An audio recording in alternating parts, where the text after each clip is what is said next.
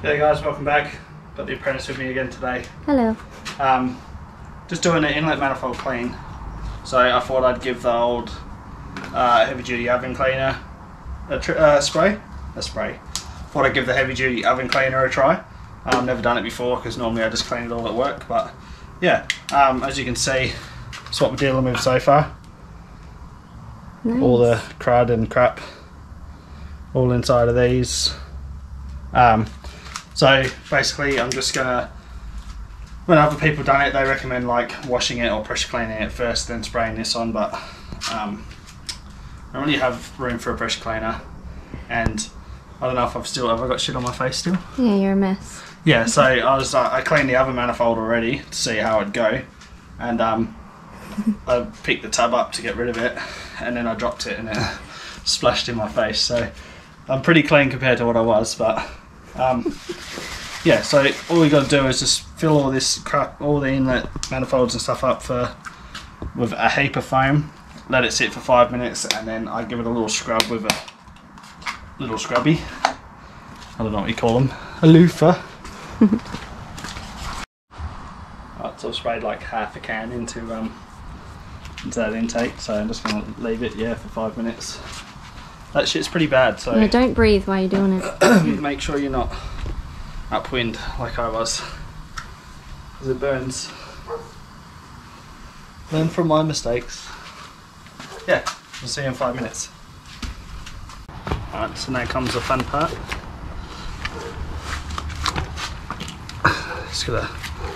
I just use this little scrubby brush. You're not going to get all of it out, obviously, but it ended up being pretty good on the other side, so.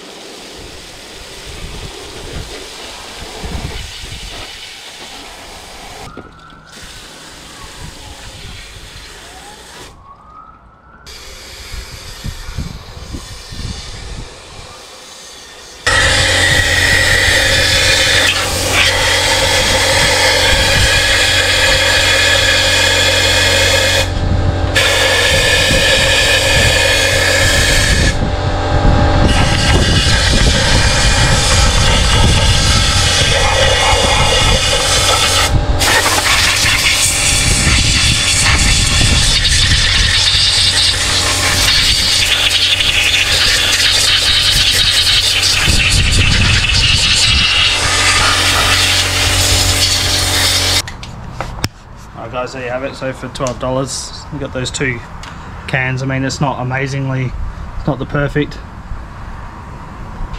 intake, but it's like a lot better than it was, so I think we need a better torch. Oh, it's better than before, yeah, that's better. Yeah, it cost $12, so these cans were $6 each. You just spray them on, leave them for 5 minutes, and then I use the scrubby brush. They cost $2. And I did buy a tub, but I'm sure you guys have a tub lying around.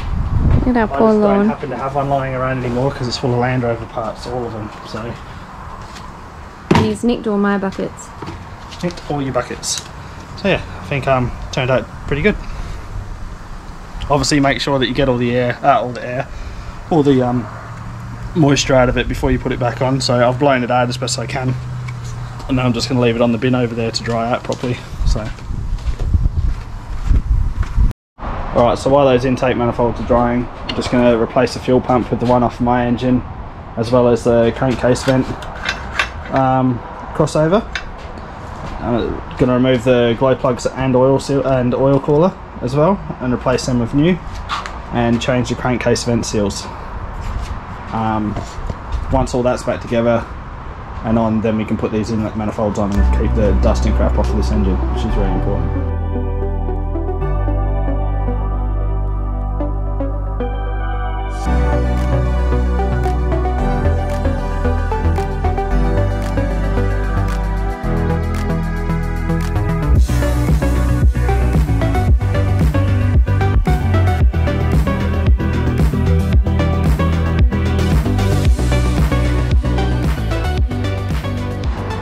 So when you guys end up with an oil leak that flows down the back of your engine, so down the back and over the bell housing and all that, and it looks like a rocket cover, 9 times out of 10 you've either pinched your O-ring while you're doing your service on the filter and it's leaking into this V-gully, and what it does is it leaks down into here until it fills up, and when it fills up it overflows down the back and comes down the back of your V drain. So it could be a slow oil leak, but over time it just keeps building up and up and up, and then before you know it you've got a mess on the floor and down the back of your engine. So 9 times out of 10 that's if it's just happened after a service, it's because you've spilled oil into here and it's just kept on building up. But a lot of the time your oil cooler gasket leaks. So this gasket here, it's real common for these to leak. And then the other thing is as well is these are a 2-part cooler, so in between this section here there's an O-ring which they don't sell. That's what keeps your coolant and diesel separate, as well as your oil. So they're about $350 to $450 to just buy one. So if you're ever doing this job where you pull the oil cooler out to change the gasket, just put a new oil cooler in. It's not worth the hassle. You'll find out how difficult they are to do on an engine. They're real tight. To do them on the engine, you can keep the inlet manifolds on, but you do have to pull that crankcase vent plastic thing at the back of the engine and your coolant crossover at the front. But then yeah, it's just really tight to get that crankcase vent separator out, because the firewall and comes over the top of the engine, so it just gets really tight. So it's not worth doing the job twice. Just buy the cooler to begin with. Now that's out, I'm just going to clean up in here, pop these seals, put new seals inside of them, and then focus on removing the fuel pump.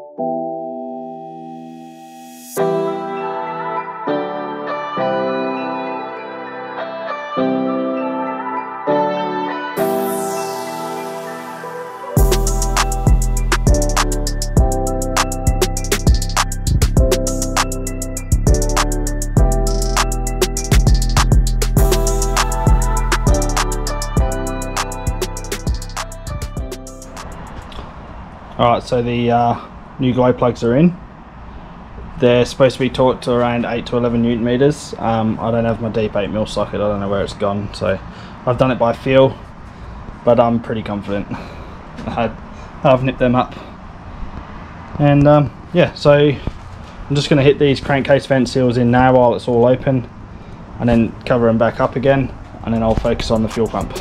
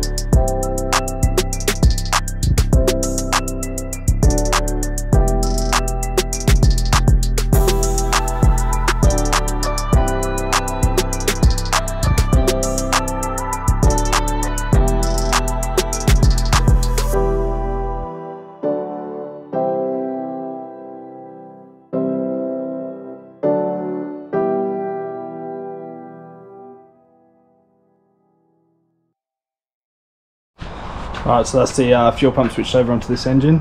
Just going to torque the mounting bolts, so they're 19 to 26 Newton meters.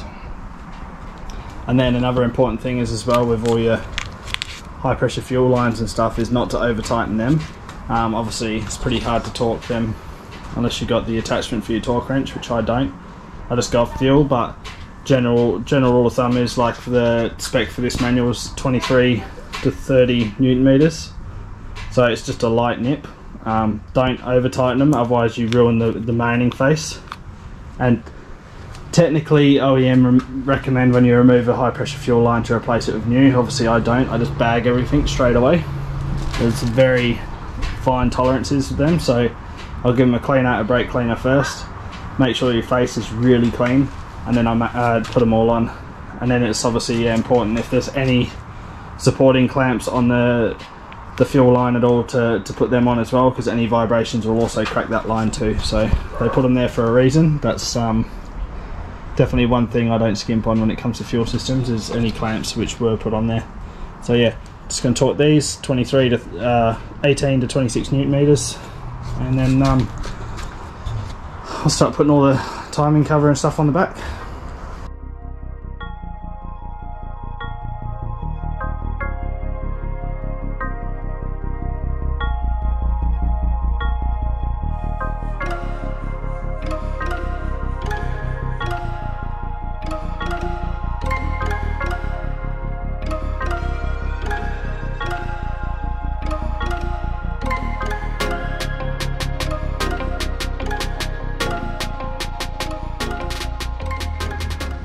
So the GoPro died on me, but basically same as the front cams, it's 80 Newton meters plus 90 degrees, but not to exceed 210 Newton meters. I just done 80 Newton meters and then hit it with my rattle gun. I only got 70 degrees on this, but it'll still be good enough. Yeah, and then to put the belt on, put the tensioner on first, leave the tensioner pin locked in. Slide the belt over your camshaft pulley first, keeping it tight up the top. Pull it over and keep it tight going clockwise. Once you've got it over this, make sure it's all seated nicely and pull your pin. This bolt's 24 to 26 Newton meters. And it's very important with these engines not to over tighten stuff, because they're only brittle and shit. So just make sure if something's supposed to be only tightened to a maximum of 26 Newton meters, you only do it to 26 Newton meters, you don't go berserk. Alright guys, sorry I know I haven't been doing much talk in this video, but I've been doing a lot of thinking. It's quite strenuous making sure you get everything right. So yeah, I'm just going to slap this oil cooler on there, and once the oil cooler's on, I'm probably just going to leave the crankcase vent off for now, put the inlet manifolds on, or the glow plug harness and the inlet manifolds, and then I'm probably going to run the engine harness, because I think it's going to be hard to get to these plugs once everything's in place. I'll see what happens. I'll see what it looks like when it's sat in there. If it looks like I'm going to be able to get to it alright, then I'll fiddle the harness and stuff afterwards. Otherwise I'll do it now.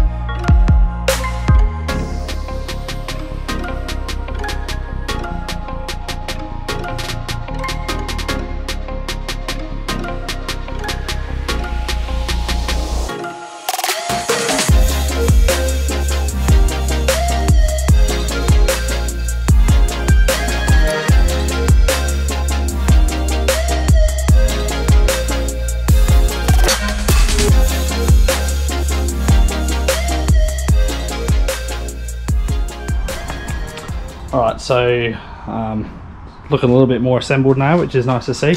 If you haven't seen the alloy crossover before, this is the one that I always refer to, and for me, the $700 that it costs is far outweighs the fact that you don't have to worry about it ever again. I did find with the crankcase crossover, I'm just going to sit it there for now just to keep shit out of it, but it is actually going to block me trying to plug in the fuel pump, one of the fuel pump harness plugs, so I'm just leaving it in there to keep dust out but not plugging it in properly. And yeah, basically if it's an 8mm, the torque for it's 8 to 11 newton meters. That's what you got to remember. That doesn't really vary much. Pretty much build this engine almost on 11 newton meters. So all I do is I might just slap a little bit more oil on the cams and stuff and then button her up. Well, I've also got to put the vac pump on the back of this. It did in the manual stipulate that you're supposed to have 3 bond come out the back of this face here. It's too late for me, so I'm just going to put a little dollop on the outside anyway. It'll be no big deal. She'll seal, and yeah.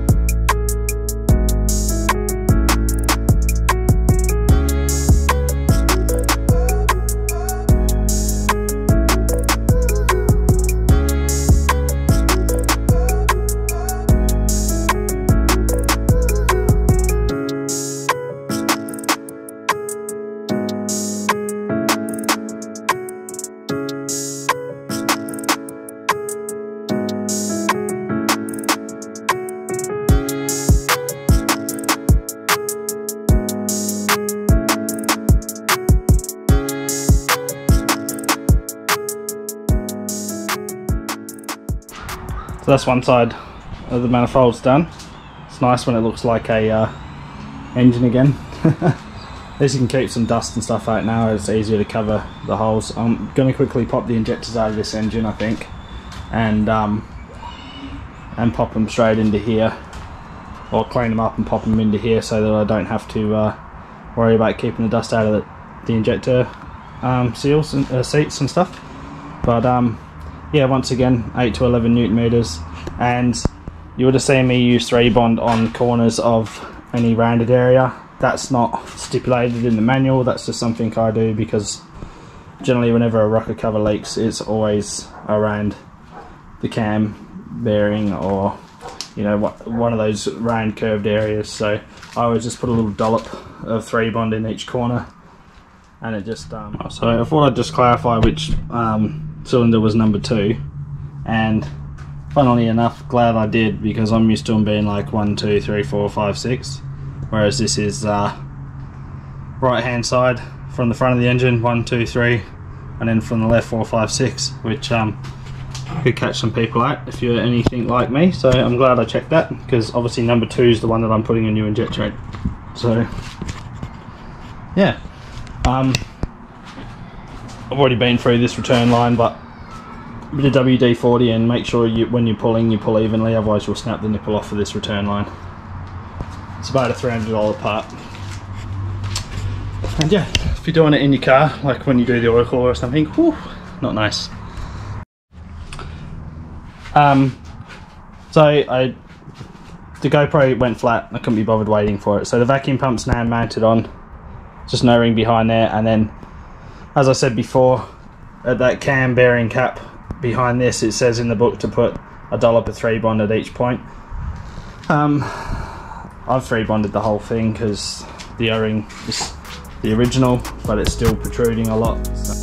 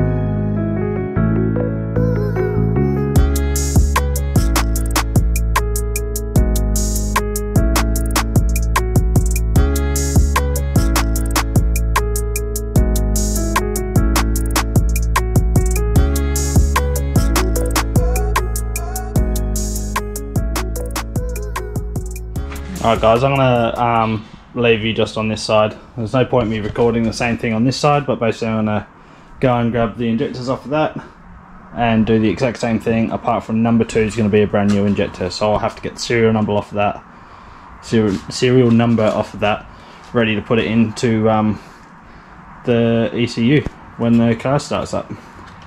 Hopefully it starts up. But yeah, it's exciting. It was a good day today. I got a fair bit done.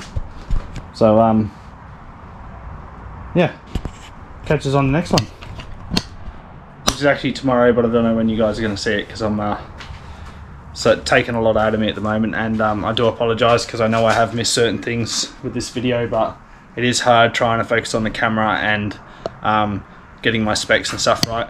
I know that I have missed running you guys through the cam end float, which if you go on Christian and Vera's video of LR time, they've gone through it pretty well anyway. So this for me is more just recording so you guys can see someone else doing the build, but if you want some proper technical information, I'd definitely say they've done a more informative video than this is ever going to be. So at least you guys can sort of see what it's like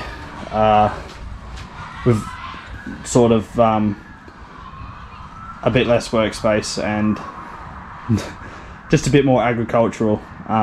I definitely ideally would have liked to have been building this engine the same way they have, but my current situation and setup just doesn't allow it. So yeah, at least you'll get to see a sort of a not quite as professional way of doing certain tasks.